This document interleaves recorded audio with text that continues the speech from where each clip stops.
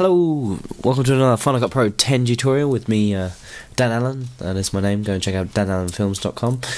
And this is just a very quick tutorial, actually, a quick tip for that matter, on how to import just audio or video into a sequence. Now, where would you want to use this? Let's say we're cutting this music video. Obviously, we don't want to bring in any audio from any of our video because we are very simply just using the audio from the music track. This won't always be the case for music videos, but for the vast majority I imagine that's what you want to do. So you can see at the moment we can actually only see the video icons. Now that is an option in this menu here. Oh, I just got text.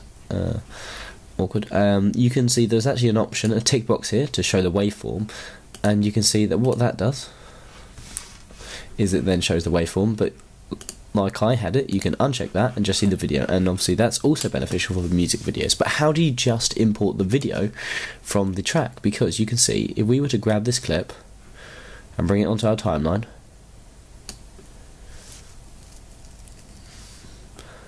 you can see we've got loads of audio here as well. But we just want the video. So what we're going to do is go down here, and you can see we've got a few options. If we click on this arrow, you can see we can choose video or audio only. So if we just press video only, then when we import this clip,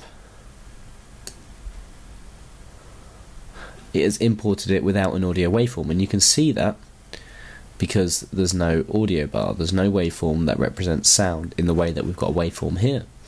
And this is beneficial for other videos, of course, when you just want the sound from a particular clip, which may be the case. But like I said, just a quick tip to help you guys out, because you will want to do this sometimes, and it's really easy to access. So just click here and choose video audio only, or all, if you want to go back to importing both at the same time.